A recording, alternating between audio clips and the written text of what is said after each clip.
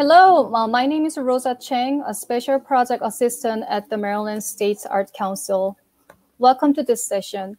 I'm here today to host this session called Farming as an Arts and Community Engagement Practice.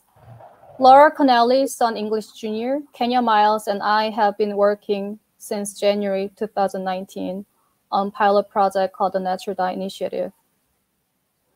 Today, we will tell you about what we've been doing for last 18 months. Also in this session, Laura, Sun, and Kenya will share their own experiences working with the plants, natural dyes, and the local community as organizers, farmers, and how these experiences leverage their own art practice and creativity in Baltimore City. We have many beautiful plants and gardening photos coming up in this session. I'm hoping that all nature photos provide you peaceful and therapeutic moments on this Friday.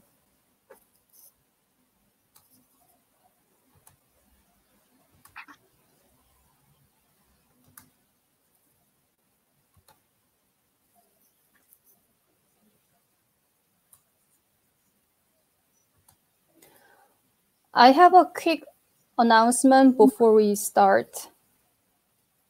Every community owes its existence and vitality to generations from around the world who contributed their energy to making this history that led to this moment.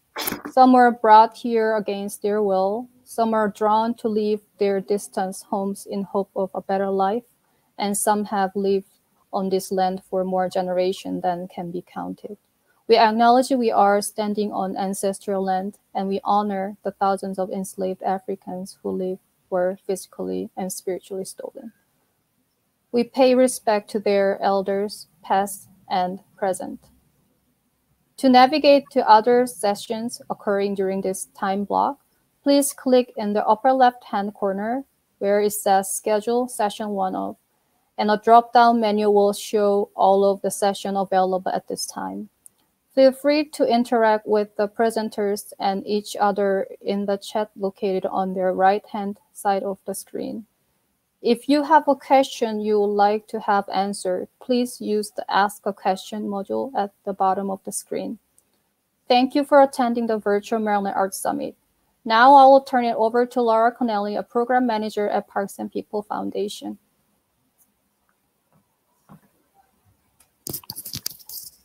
Laura, ready? Yep. All right. Okay.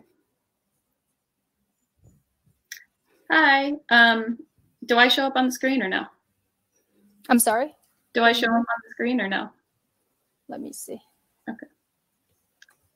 Well, I'm Laura Connelly. I have been with the Parks and People Foundation, which is a nonprofit in Baltimore City, for going on 6 years now. And I have a background in biology. I worked at the Department of Natural Resources before that, so I don't really have a professional arts background, although I do have a personal interest, especially in fiber arts and knitting. So Parks and People is a nonprofit founded in 1984, and we have, as our name suggests, we do park projects. We create and renovate parks in Baltimore City. And we also run youth programs for the people side. We serve youth in Baltimore City, high school students, middle school, sports, and elementary school students as well through our Super Kids Camp. Next slide.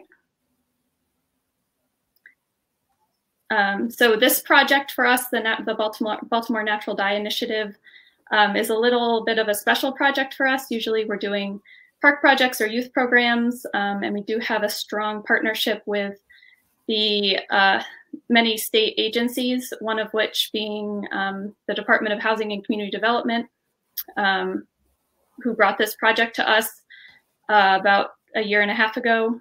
And we had been doing some vacant land park projects in partnership with the state and city, and this project came to the attention of state agencies through the First Lady of Maryland's interest in, after visiting Jeju, South Korea. and seeing the Natural Dye Center there. And then she kind of brought about an interest in creating a multi-agency, multi-sector pilot project in Baltimore City. And where it layers with us is originally the idea was to do it with by farming vacant property in West Baltimore. And the project had already been going with a bunch of these partners you see on your screen. And MICA has a whole natural dye curriculum that they had been doing for a while and doing a lot of the cultural and social research behind natural dye as well. And so we became involved kind of as the facilitator for the actual on the ground project.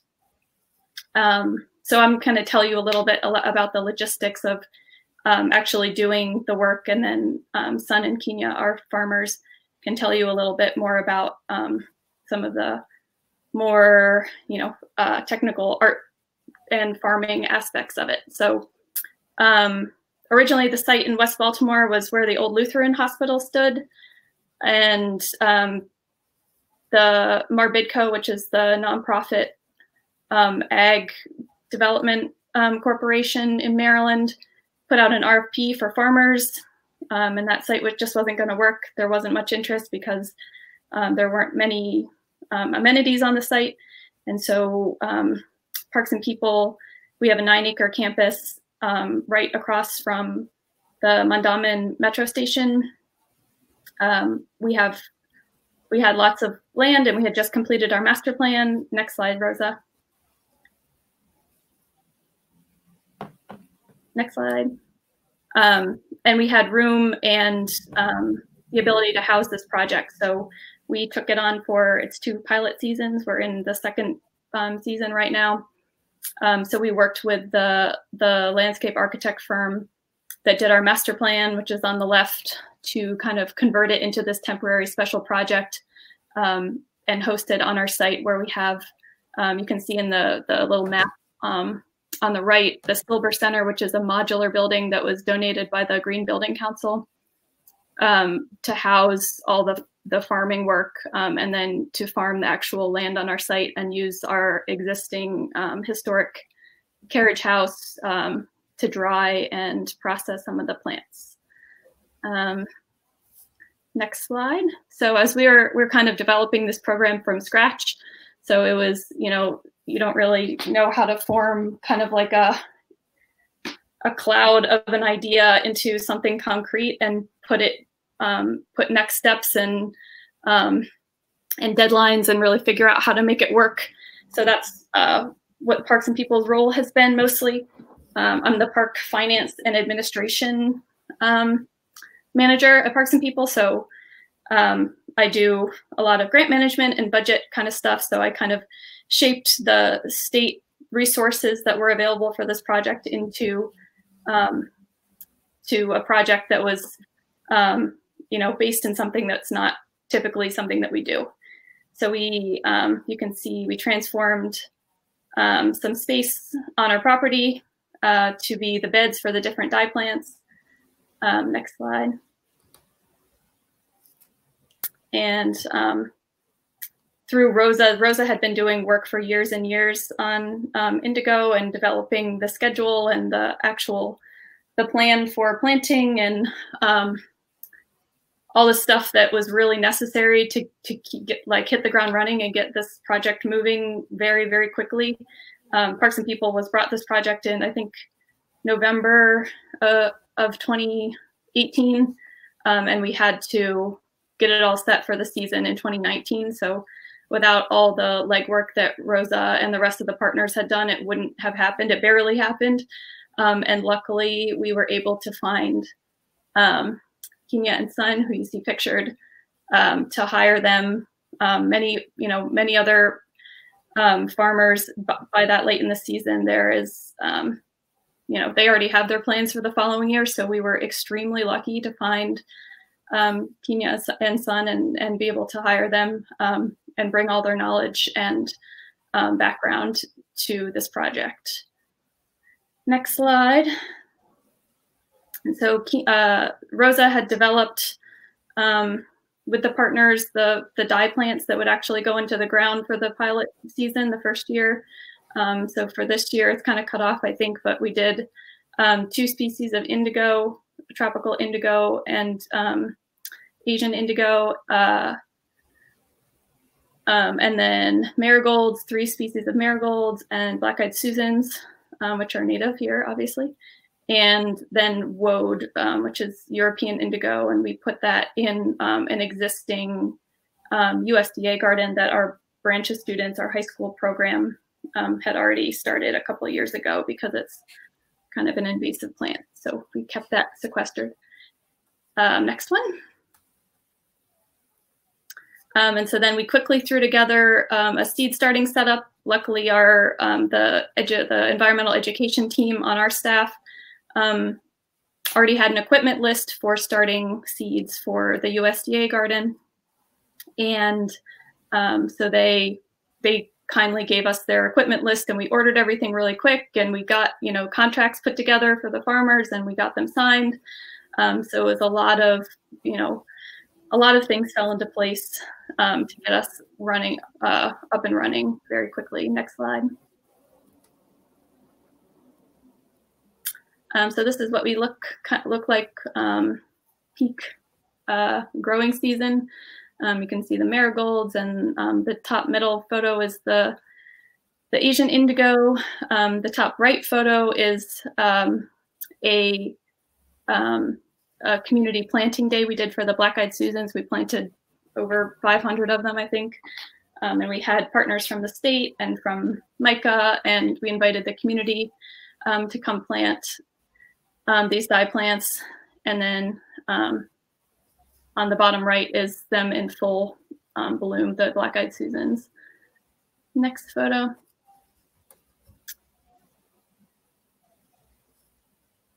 And since we have, we run youth programs on our site, we, when we found out about this project, we definitely wanted to integrate that into our youth programs. So you can see over the summer, we have our Branches program, the high school interns,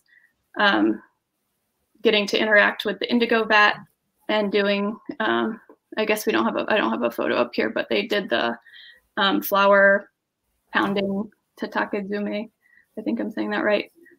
So they got some experience and introduction to natural dyes, which is not something that probably they would be exposed to otherwise. And it was really exciting for them. And they, you know, they got to take home their little kerchief that they dyed, and it was a good experience for them. And our whole staff came out, and we, I think we also invited select community peoples and our board members to come and interact with that.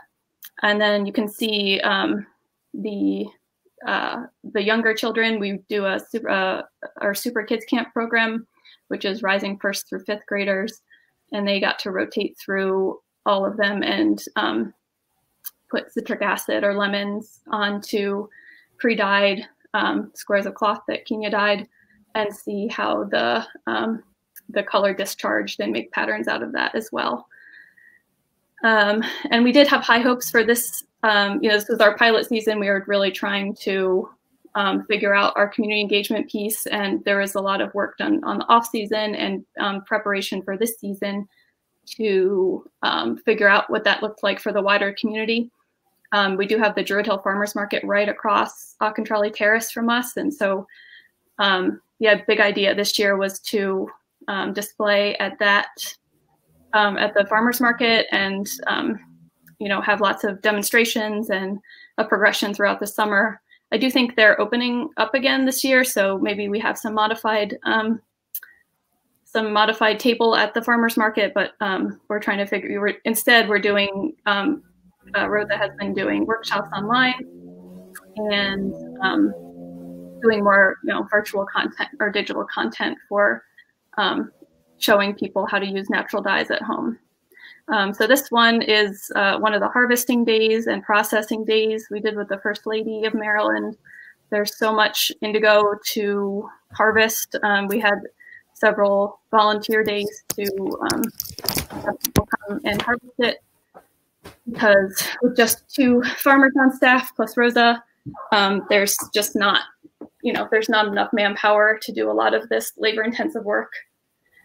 And you can also see some MICA people in this picture, a lot of the partners team. MICA has been a big part of this project, doing a lot of the really important legwork on all the, social and cultural implications of natural dye in history and, from now and moving into the future. So they've been a big part of making this program successful. Next photo. So this shows the drying process and the storage process. There's a lot of harvesting going on, especially with those marigolds. We just had drying racks in the existing carriage house for the flower heads, and then those papers on the floor of the Silver Center you see in the upper left are all the indigo seeds that were dried and stored.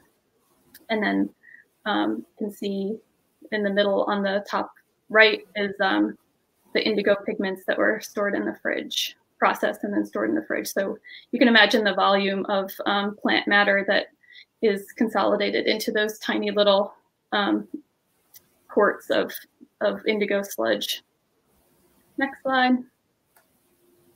And this is, Rosa said I should include how this project has personally affected me. It's been really wonderful for me to be introduced to natural dyes in my own knitting practice and, dyeing yarn. And that's my 2-year-old. And she's been benefited by getting lots of naturally dyed garments. So it's really, it's been a blessing for me to work on this project with all these talented people and be able to glean some of their brilliance and, make my life better for being part of it. So thank you. If there's any, you can reach out to me personally if you have any questions about the operation of the project or anything like that.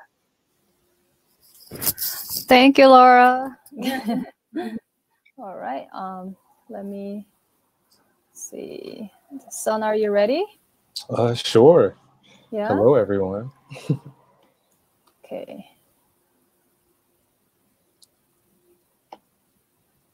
Awesome. Give me 1 second, please. Totally. Take your Sorry time. for the technical issue. No, you're good. All right.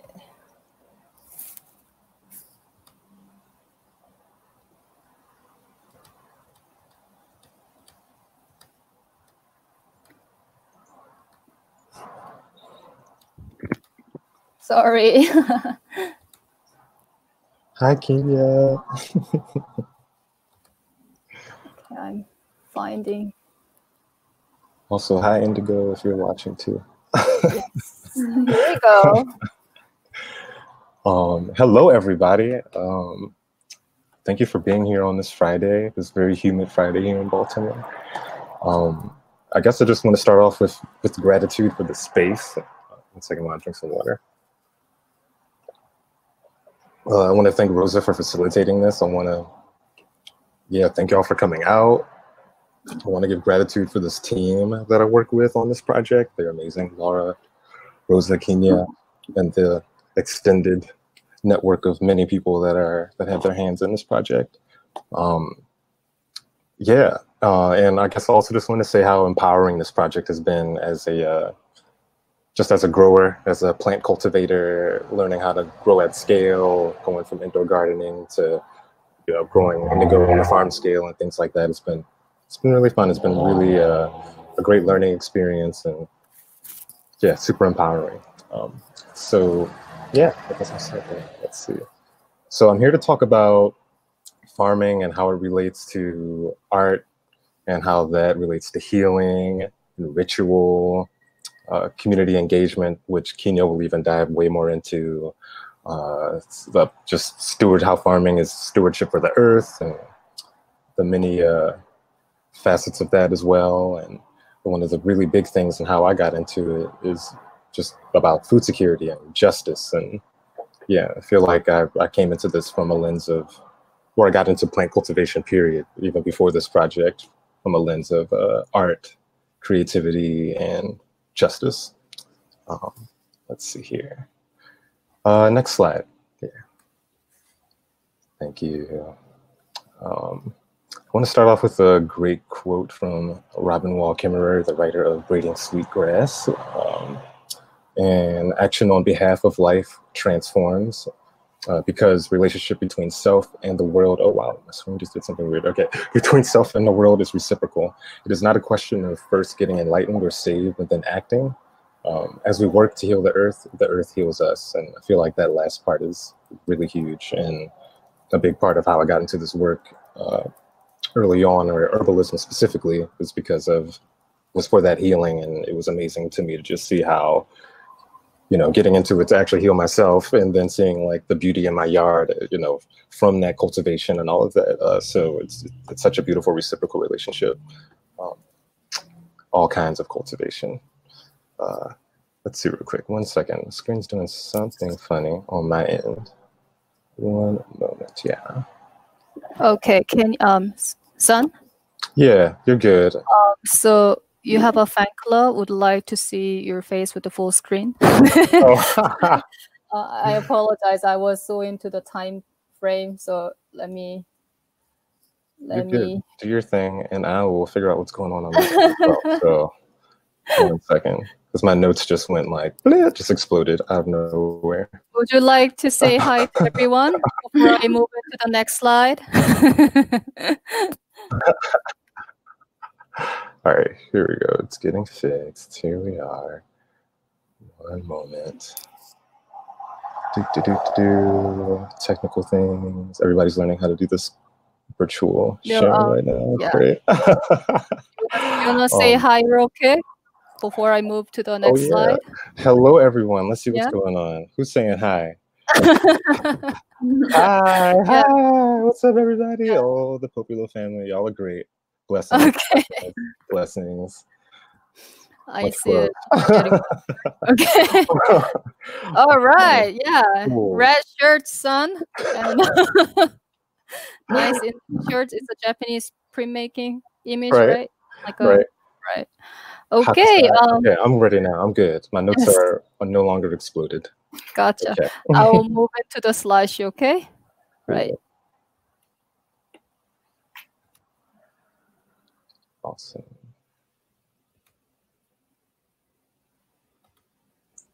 And when you're ready, you can actually go to the next slide too. Sure. So take your time.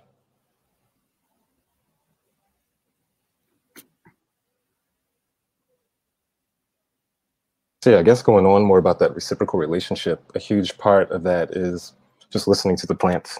And that's been a huge part of this project, listening to the indigo, figuring out its needs and working with the spaces, the modular house, working with, you know, the temperatures that they like, the humidity that they like, etc. And that could be a rabbit hole that I could dive into, but we're not talking about indoor gardening today, so I won't go there. But, so I guess my story, just to kind of like make this like really, really quick so I don't take up too much time, but going back to how I relate this farming to art and ancestry, I grew up gardening with my mom pretty much every summer. Summer vacations were very much in the backyard and then the front yard, beautifying the space with food and ornamental plants and, you know, all different kinds, pollinator plants. And I didn't realize the beauty of the work that we were doing at the time, but it's amazing to be recalling so many things from then. And it's wonderful to be collaborating with my family now on projects with farming as well, and having conversations with my mother and hearing her recall stories about my great-grandmother and great-great-grandmother and their plant work and the healing that the family got from all of them when, you know, the struggle was even harder. So I definitely come to this work from a place of historic interest and place of like healing systemic trauma and all of those things, because these stories are very important to me. And I guess like fast forwarding, I've always been a creative person. I got really interested in performance art and with that social justice, and that was really important to me and still is for, you know, and and will be for a long time probably. And that carried over. And first off, that performance started as very militant and, you know, almost maybe even violent per se. And it turned into a very healing and public facing and a much more healing environment, interacting with the space and the people within it, and kind of like chanting empowering words and the ritual involved in that. And I went from that and had a fortunate opportunity to move to California for a few years, and had the privilege of that nature access and the privilege of just plants blooming all year long. And that's where I really dove into plant care, actually, that environment of plant use, even just being within the cannabis industry and how big that is. I actually worked for a few commercial places for a number of years, and that's where a lot of my knowledge comes from, or a lot of my experience comes from. And with that also, I learned, that's where I also dove into herbalism. Those were some of my first steps there, learning at Ancestral Apothecary out there, East Bay Meditation Center. They had many classes and other little workshops around. And now I'm at like year 3 or 4, and it's just been a beautiful journey. It's been a beautiful journey. And here I am now finding myself back in Baltimore, now I think 2 or 3 years in, and working on this project and still finding, you know, that it all still relates to that sculpture work, that performance work, that the herbalism work. It's all very interconnected, the ancestry work. You know, working in the garden, listening to those plants and hearing my grandmother's voices. Let's see, next slide. And yes, yay, bear. And that's a quick side note. It's the serendipity of this project that Laura was talking about. Kenya and I both spent a lot of time in Oakland, and we literally both decided to come back to Baltimore at the same time. We didn't even know each other. It just happened like that.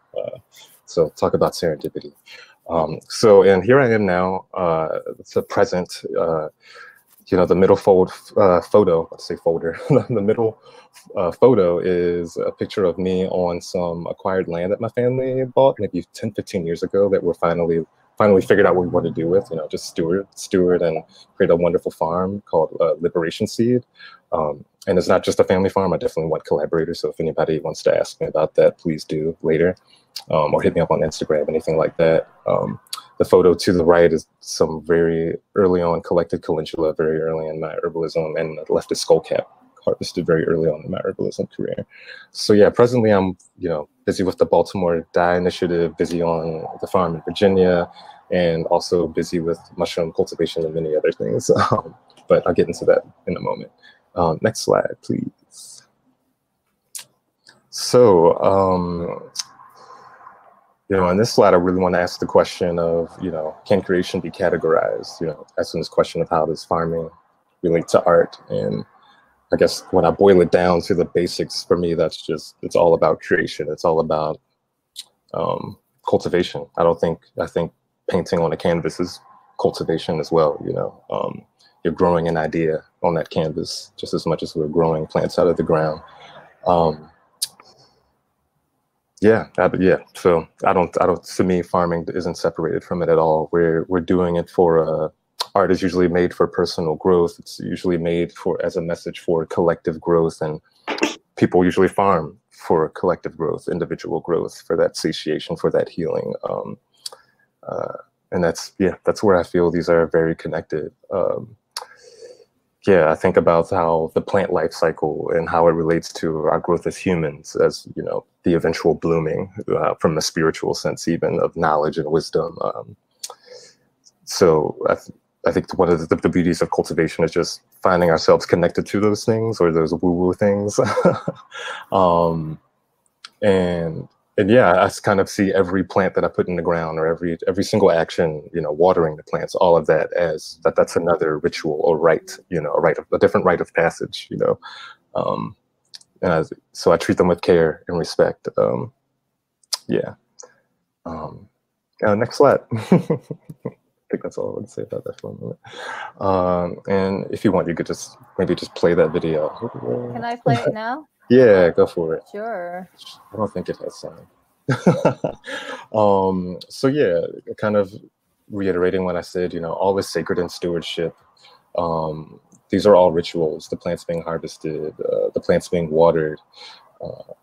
Oh yeah, and a huge part of this project, and I love the people another reason why I love the people that we work with is just connecting these plants to history and their timeline, their pathway from one continent to another, and how that relates to slave trade and both beautiful things and problematic things. There's just so many different facets of plants and their history, and yeah, and it shouldn't be ignored. And I feel like that's part of the healing of all these systems of oppression and this like trauma that we carry from many generations back. To be thinking about all these things as we're doing this planting and this cultivation and this dye work, and just thinking about where these symbols come from, and et cetera, et cetera.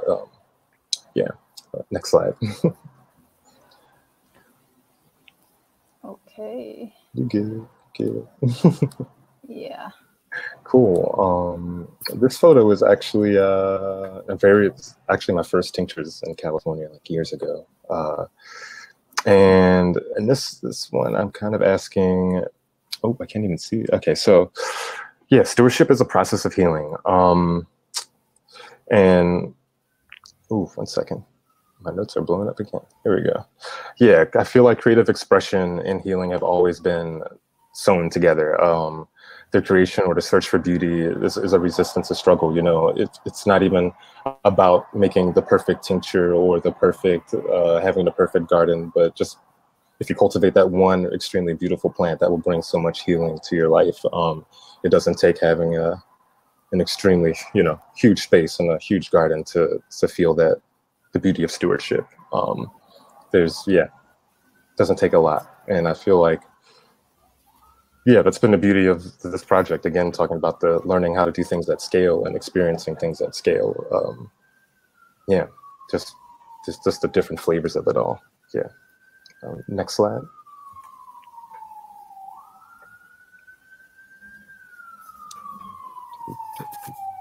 Okay. So yeah, another huge part of, farming as art, farming as healing. And part of that I feel like is just the empowerment of education, and specifically educating, our local communities, the people that are close to us. I think that's like a huge part of where this project is now is, I feel like Kenya pretty much every time we're together, we're talking about, how can we empower the community more with this project? And Laura talked about how we're trying to do work with the Druid Hill Farmers Market to be more front facing with the community, to let them know why we're there and the work we're doing, and let them know the history of these spaces that we're using and the plants that we're using as well. So education is a huge part. Yeah, and going back to that justice aspect, education as justice, going back to that empowerment, families, knowing that they can dye certain things, they can dye their baby clothing, and create those special things for little money, or with their food waste and things like that. They don't have to go to the Babies R Us, per se, or things like that. It's very empowering, and just the the beauty that comes from that, or the creation of that heirloom. Talk about like generational healing. It kind of it makes me think of, oh yeah, this is Dovecote. It kind of reminds me of the quilts that my great grandmother would make my brother and I, and how I still cherish those, and how those little heirlooms that were dyed however they were then, and they still bring so much healing now, to talk about, healing those generational wounds through doing these natural processes and the creation of objects, et cetera, et cetera. Next slide. So let's see.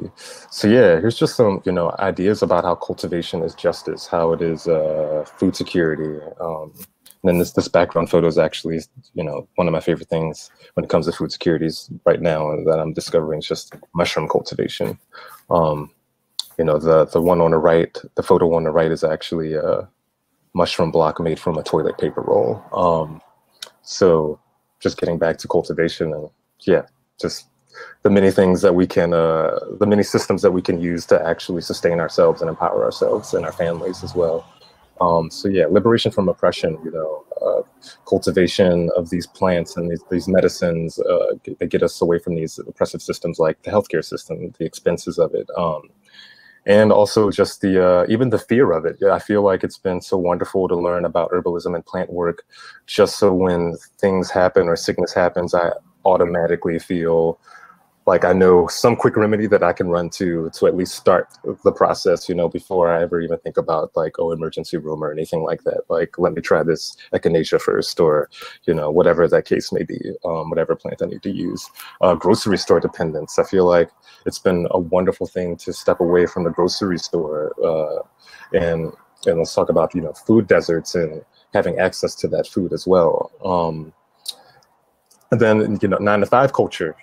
I feel like one of the beautiful things about cultivating the plants in California and moving here to Baltimore has just been the realization of, maybe I don't need to sustain myself with so much money and work so hard to make so much money if I'm already growing X amount of food and, X, Y, Z. So it also, so that empowerment to step away from that grind, to slow down for that healing again. Let's talk about that fast-paced culture. The liberation from hate. Plants aren't biased. They teach us to love ourselves as well as the world around us, and that's really huge. They beg for vulnerability. I feel like garden spaces, they often are occupied by people that are searching for connection and love and vulnerability. So yeah, just plant cultivation is like a way to create safe spaces, and liberation from harm and trauma. The lessons that plants teach us lead us to a greater care to ourselves and the people around us. They teach us a divine patience and empower us to be vulnerable and strong for our growth and community. I wrote that last night and I felt really good about it. Just saying, I don't even know how to go say more about that, but yeah. Next slide.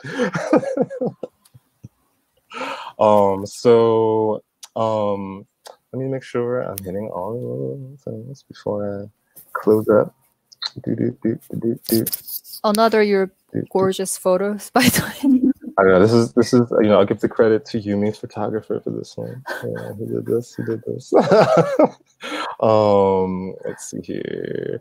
So yeah, I guess the note that I want to leave with is, through all this plant cultivation, through the dye work, through the herbalism, through the mushroom cultivation, through all the many things that we can cultivate and the collaboration that can happen, what we're doing is we're just building resilience for the future together. And I feel like that's what we're carrying with this project, like many of the partners, many of the people that we work with. So thank you for this space. Thank you for this time. I hope I've connected farming to art and ritual and ancestry and social justice and resilience and trauma healing for all of you here. And yeah, I guess I'll close on that note. Thanks for coming out. Yeah. Love. Thank you. Thank you, Son. By the way, we're going to have a Q&A session later after Kenya's presentation. So I see it, Son, you have a whole fan club is here right now. So I'll look into that. Cool. Feel free to ask anything. Okay. Give me 1 second, please, because we have only 4 spots that I have to close Axedalara out for now. And then I'm going to invite Kenya to join with us.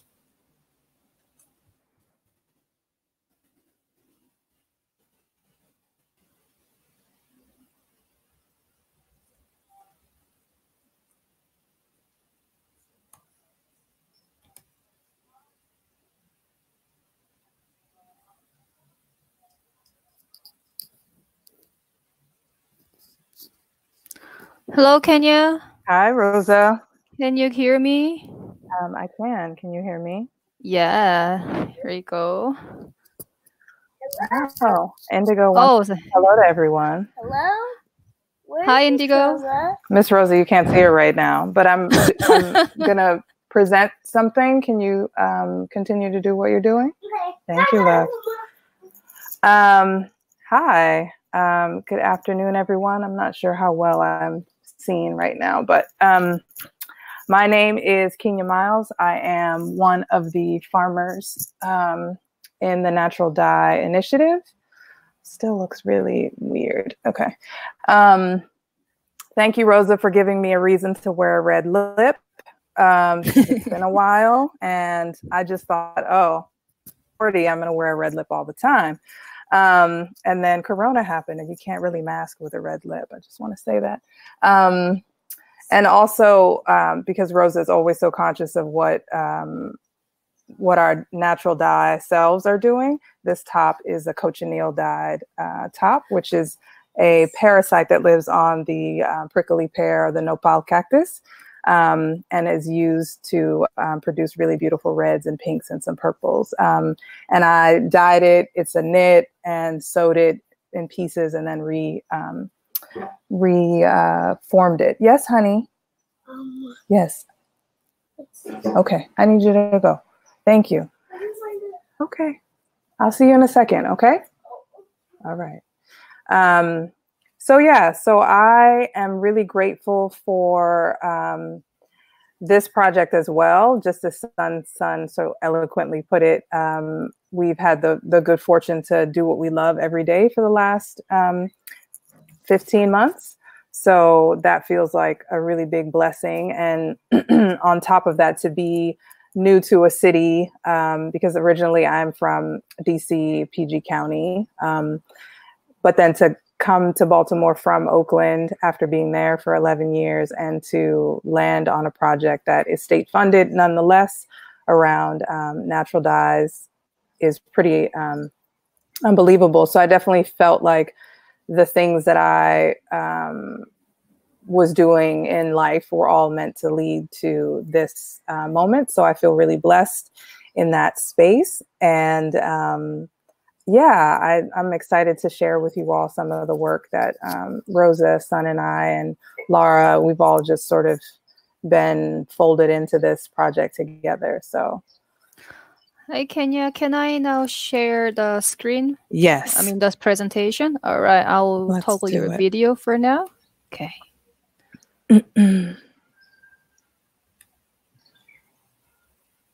Also, I don't have a really beautiful picture of myself in the indigo, so I just want to say it was very intimidating to follow up Sun's presentation. But this is what I have, throwing my kid in it for extra cuteness. I gotta get the cute points.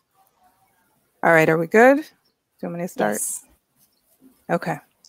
Okay, so it's a little off, maybe it's off to the left because of the chat box, but so I'm sort of connecting farming as future, but really I'm thinking about it present. Farming is future, sustainability, community, and craft. And this is an image of my son Indigo, who is named after the dye plant, and I working with Rosa in the background at Hidden Harvest farm and garden. And one of the things that has come out of doing this project is the desire to sort of continue and having lived in that you are accustomed to engaging in the world. And I think that's what California gave me the most, was this very clear directive that like everything around us is us. And so I think moving back east was a little bit of a shock to my system, you know, like collecting food scraps and then just like being like, where do these go? I don't know what to do with them, you know? And so just thinking about, if there's a world that I want to live in, that I must build it. And so that's sort of the extension of this project. And so I was fortunate enough to get asked to participate as an artist in residence in the Baltimore Natural Dye Initiative through Valeska, who is a professor at MICA and also who facilitated the Natural Dyes Intercultural Connector semester class. It was 3 semesters through the Maryland Institute College of Art. So this project that I'm working on currently sort of comes from all of these very intense, beautiful, long, thoughtful relationships, ideas, histories around dyes and natural dyes and communities and indigenous knowledge and enslaved relationships and enslaved sort of histories and knowledge around work from Southeast Asia to Central Asia to West Africa to North America and Mexico and other places. So we can go to the next slide. So Blue Light Junction is a newly opened dye studio. It's an alternative color lab, a dye farm co-op, an educational dye garden and facility. We're focusing on processing, growing, and preserving the history of natural dyes and their enhancements and use in everyday objects. So the main mission, as Sun talked about, really the community engagement, community connectivity, but also just around the viability of growing and living in the world that we want to see, not just down at the harbor or in specific places where people are privileged to think about the earth, right? Like it is all our right to think about the things that we are feeding ourselves and what we are feeding into the world and the future of our children and the children around us. So we were fortunate enough during this project Sun and I were farming at, with Rosa supervising at Parks and People, but then also to be able to take a garden that is nearby my home, Hidden Harvest. They had an annexed lot that had not been used that season. And so the MICA team, I and Rosa all kind of came together to think about growing on this land. And you can't hear me? Let's see. I'm okay with that, but oh, you can't hear me. Can you hear me, yeah, Rosa? I can hear you. Okay. I think yeah. Go ahead. Yep. Okay. So maybe ask if anybody outside can hear, because I know Laura's outside now.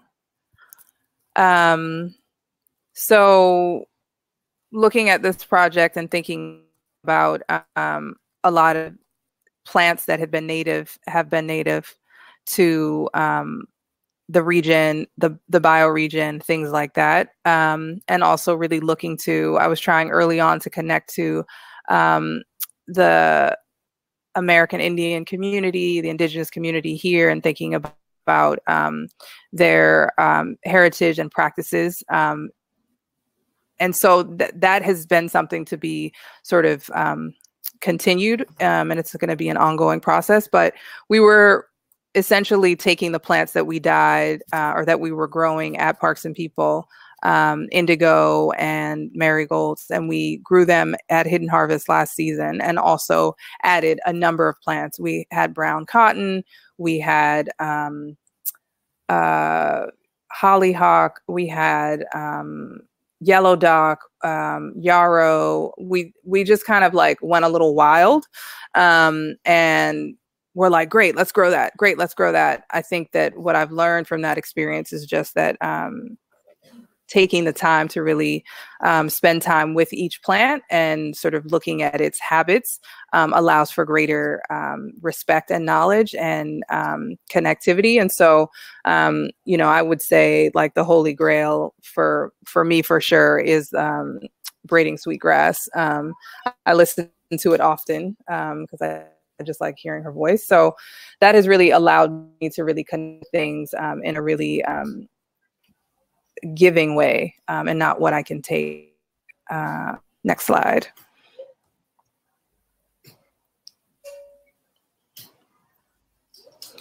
So sort of looking at Blue Light Junction phases or in three compartments, the alternative color lab, this was the final during one of the fall semester for the MICA students as a part of the Natural Dyes Intercultural Connector class. And what we really did was think about production and like seeing products, like we made some candles with indigo and cochineal. What would packaging look like if there were kits? What would it look like if there was a CSA? What would it look like if there was a farm co-op? And so I'm a big person on sort of like spaces, and would love to have been an interior designer if I was a person who wanted to listen to the clients, but I actually really don't. Just want to do what I want to do. So that doesn't work. So what was nice about creating these spaces, and this space in particular, is that we just thought about like a kind of a bodega vibe. Like, what would it be like inside of, okay, honey, just leave it. What would it be like thinking about this as a store and a shop and a place, and be engaged in this as a practice, but trying to make it easy and accessible, and really universal, and not about class or these sort of, you know, barriers that we are consistently putting in front of ourselves or people have put in front of us.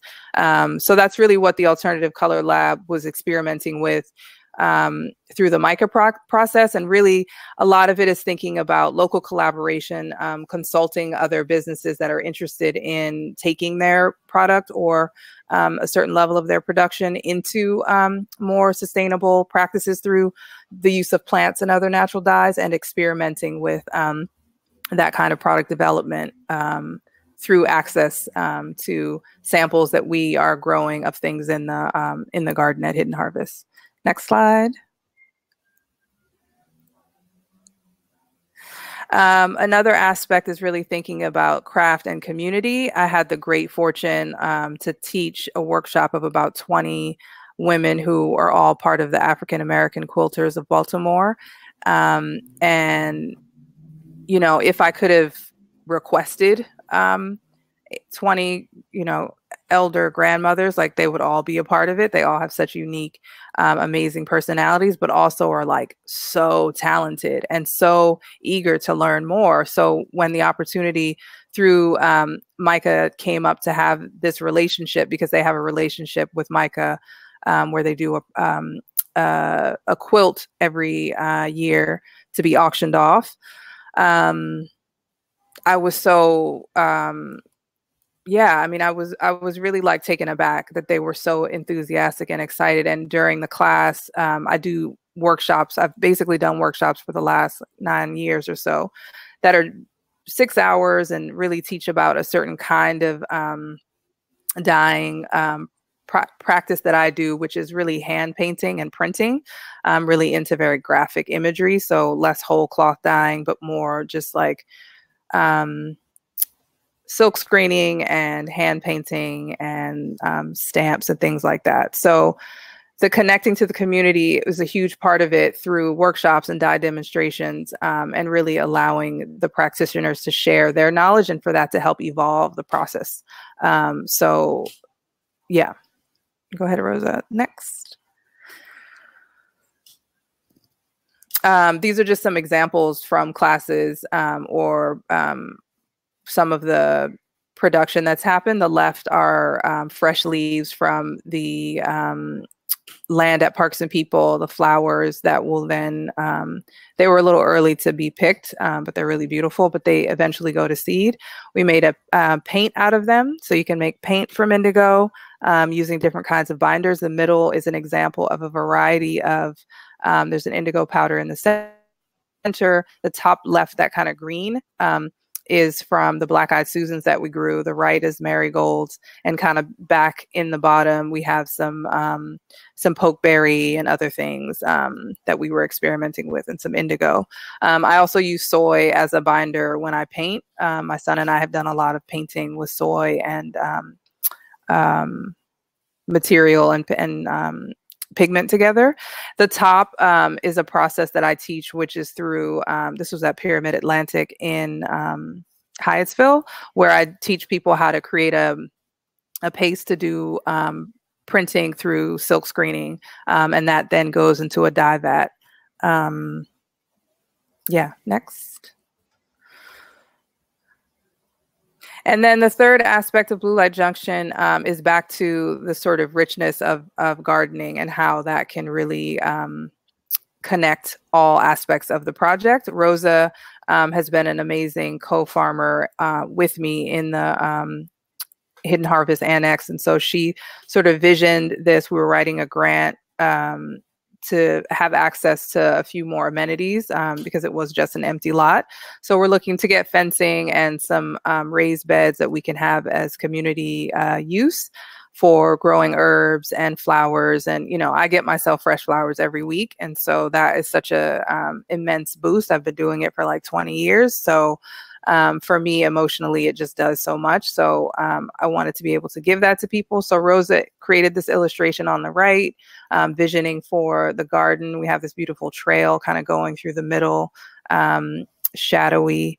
And on the left is really actually us building, you know, not even really thinking about it, but then realizing that like what your intentions are 100%, you know, how you follow through with things. So we're literally making the garden that Rosa drew, but not even, thinking about it consciously, I guess.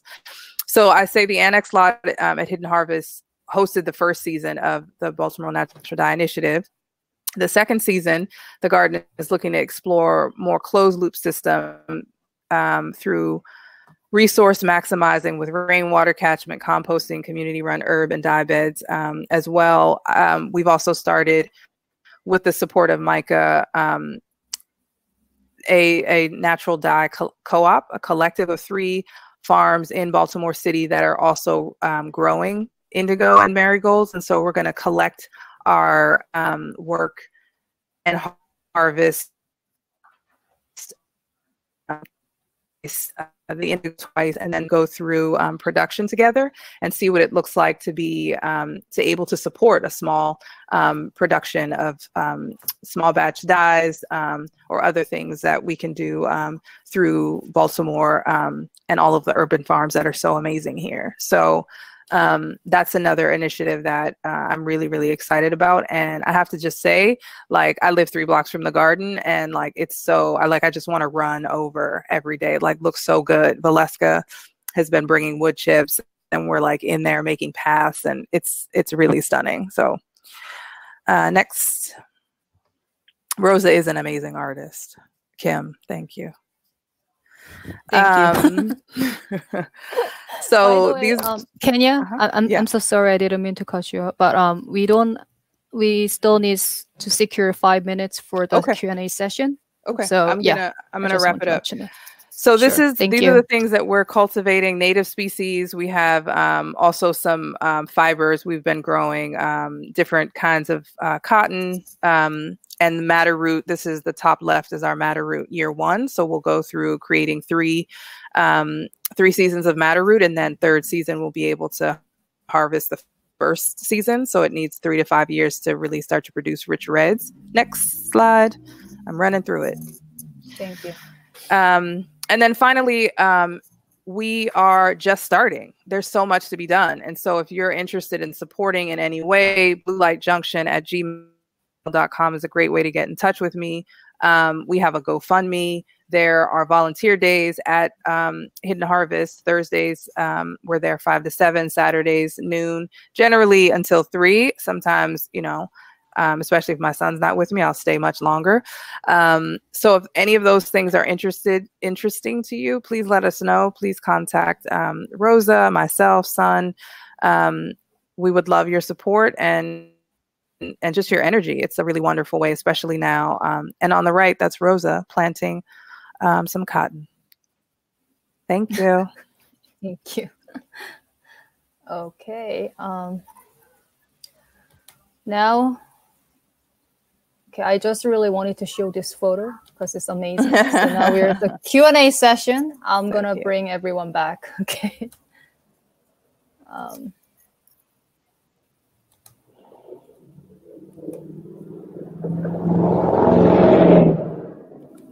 I need to find the Laura bag.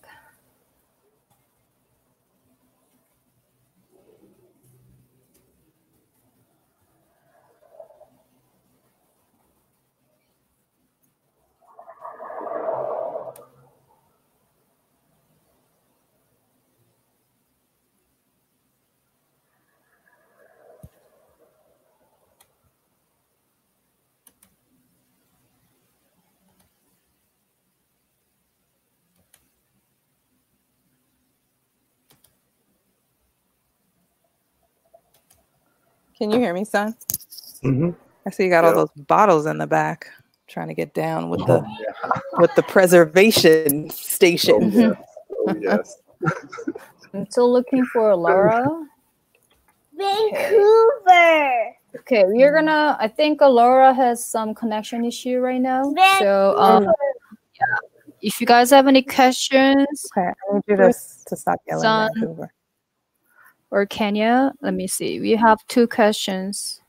I love you, Mama. I love you too. How can I get connected to the garden works as a volunteer and more?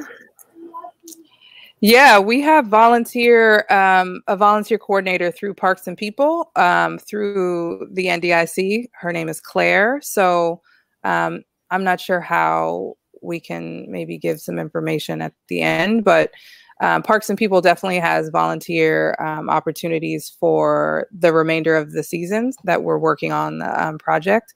I also feel like it's a great it's a great COVID activity because you really don't have to be in an enclosed space and you can, work on a row. So that's been great. And then through Hidden Harvest, myself or Rosa are working directly on that. So my first and last name at Gmail, or you can at Gmail. Oh yeah, there's Claire. I guess I can also. Yeah. So we have another very important question from, let me see. So it's from Lauren. Yes. I feel a lot of generational trauma being Native American, and many of my family's tradition, agriculture practice were either lost or destroyed through colonialism. When I try to do research, many of the historical accounts I find are written by white women who stayed with Ojibwa people. Do you know of any books, resources about Native American agriculture that comes from the source?